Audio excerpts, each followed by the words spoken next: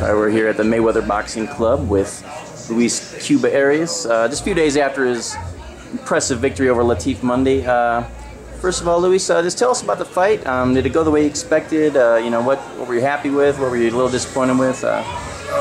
Overall, I was happy with the fight. At the end of the day, we got the W, so that's what matters most. The fight went well. I felt like he did what he was going to do, which was survive, try to use the experience against me.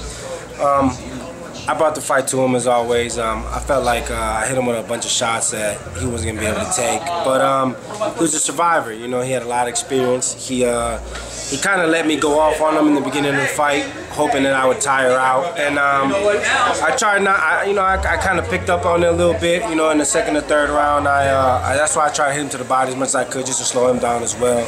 But the fight was good. I was happy about it. We won. We won over a toughened opponent. We went all 6 rounds. I wanted the knockout, but a tough decision is good. We got the rounds in me. I felt like I just got it's a couple more things that I need to tweak in part of my camp and in terms of my work ethic. We need to step it up a little bit. It was a good fight. He brought a lot of good out of me. I did get a little tired at the end of the fight, which we're gonna fix right away. But overall, we won. It was a good learning experience. I learned a lot from him, and it's on to the next one. Now it's going back to the drawing board and fixing the little things that we need to fix. Were you surprised that he was able to go the full distance with you? Actually, I was. I figured that I would take him I would get him out there in the middle to the late, 4th round. But he took some shots. Like I said, it wasn't like I wasn't going for the knockout. There's a couple shots in there that I loaded up real good and caught him clean with, and he took. It was a couple body shots that I turned my entire body with. Hit him with everything. And, he took it and he found a way to survive. So you're not gonna knock everyone out as much as I want to, as much as I hope for, as much as I actually go for the knockout. It's not always gonna happen. So it's another learning experience. I was able to adapt to the fact that he was able to survive. So it was good. I'm glad we got that fight out the way, and now it's time to move forward. We talked before the fight. You said you thought maybe this would be your last fight at 6 rounds. That's still the plan? You're looking to move up to? Yeah. Like I said, that was my 5th 6-rounder. My first fight was a 4-rounder. Every other fight after that has been a 6-rounder. I feel like I know what I got to do to step it up to 8 rounds, and I'm ready for it. I just gotta, like I said, there's a couple things we need to fix in part of our camp. A couple things we need to just tweak in terms of my, fighting ways and my, just the way to handle an 8-rounder, and I'm ready for it. It's just a matter of just taking my time. So hopefully in September we do fight 8, but if we need to fight another 6, it's up to tomorrow. It's up to Floyd and Leonard. But I'm 100% ready for the 8 rounds. Yeah, that was my next question. You've been pretty active to start your career. Are you going to try anything in between Floyd's fight, or are you just going to wait that out and try to get him? Well, right now we're laying everything out. We're about to see if I'm heavily, if it's part of Floyd's camp that I think I would be, then I'd rather just focus on that. But if an opportunity comes where I could, fight real quick, then I'm ready. I'll take it. Like I said, I'll stay in the gym. The fight was less than a week ago. We're already back in the gym. So it's just a matter of up to Floyd and Leonard. It's been plenty times where they'll ask for if I want to fight, and I love to fight, so I'll absolutely take it. But if not, then the goal is to fight on Floyd's card or to fight on that night before, one of those. So I want to stay busy, regardless of what happens these next 2 months. By the end of the year, I want to be as close to 10-0 as possible. Every fighter is different. On fight night, 5 of your teammates were involved in fights. Do you watch those, or are you just kind of so wrapped up in what you're doing that you don't as much? Or no, I watch it. This time we're lucky enough that when I was in the back warming up, they were showing the fights inside the monitor, inside the warm-up room. So I was watching the fights, and after the fight, I changed real quick and I went down there and I supported my team. Even though they're not, they can't really hear me, or they might not be able to distinguish my voice. It's just all about support. We like to support one another. We work hard with each other. We're all saying to the same person, so we want to root for one another. So I was in there watching. I was in there rooting for my fellow stablemates. Anyone impress you in particular? I was impressed by Badu. I felt like Ennis had what's his name, Farah had a very unique style where he could give Badu some problems. So I told Badu before the fight, like, look, the kick and fight, you gotta stay sharp, you gotta be on your P's and Q's at all times. The kid was fast, he was kind of strong, but Badu took the fight to him, and he he set everything straight right away, you know, and I thought that was gonna be a much tougher fight for him, but he made that look real easy.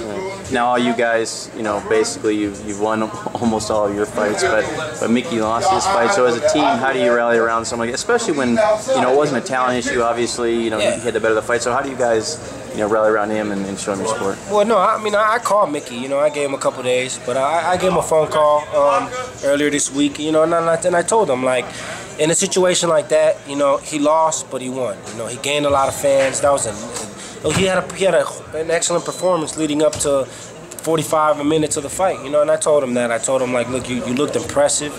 You were dominating the fight. I think one judge had a complete shutout. The other two judges had him losing a round or two or something like that. So, in a situation like that, I don't feel like it's gonna hold him back. I told him he could bounce back. You know, I mean, obviously he was beating Molina easily. You know, he was easily outboxing him for you know, 9.5 rounds. But like I said, this is boxing. You got to stay focused 100% of the time. And he was only focused for 95. He lost focus for a split second.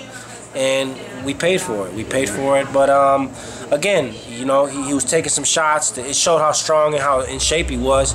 Even all those shots he was taking, he never went down. You know, that's just to show to the fans and show boxing that he's a true warrior. You know, he took all those shots. I think, you know, somebody said it was some 20 shots, you know, and he still was on his feet, you know. So, I mean, it's like I said, it shows how much of a warrior Mickey Bey is, how much a fighter he really is. And in my heart, I felt like he could have continued, you know. Even though he was really hurt, and I see why they stopped the fight, I just know what type of a person, what type of warrior he is, where he could have kept going. But, you know, this is boxing. You got to play it safe. You know, it's people's lives at stake here. But he's going to bounce back. You know, I mean, he has my full support. I was already a Mickey Bey fan, but after that fight, after all the heart he showed, after all those punches that was going at, after such an exciting fight, you know, I'm even more of a fan of him. And I hope a lot of boxing fans are going to become a fan of him as well, because, like I said, he fought his heart out. So, but he's gonna be back. You know, I talked to him. He's ready to come back and show to the world that he's still a top contender, and I think he is. You know, this is it's a learning experience. You know, he learned that you got to stay focused the entire time. So he's ready. We're all behind him, and you'll see Mickey Bey real soon. And the last thing, you talked about how you're gonna be involved in Floyd's camp. So I know you're gonna be one of the sparring partners. Looking forward to that. And yeah. When's the last time you worked with him like that? I worked with him for the Miguel Cotto camp, which was initially how I was brought on to the Money team. You know, I auditioned as a sparring partner then. I gave him great work, and that's how he signed me, brought me on. So it's been a year. It's been a year, but it's been a lot of learning experiences. So like I said, I'm definitely looking forward to it. He's been whooping on a lot of people now, and he looks sharp now. So I'm ready for it. How does that help you as a fighter? I mean, it helps me in so many different ways, especially my confidence. You know, I'm sparring Floyd Mayweather. You know what I'm saying? I'm only 6-0. The first time I sparred him, I was 0-0. So I mean, it's a definite confidence booster. You know, every time I step in the ring, my coaches, and I always tell myself, like, you know, this guy's not better than the people I've already worked with. You know, and the stats show it. You know, Floyd is the greatest. You know, right now, and it's gonna be a great confidence booster. It's also gonna be a great learning experience. I get to once again get my hands and my eyes on how it feels and what's necessary to become a world champion at that level.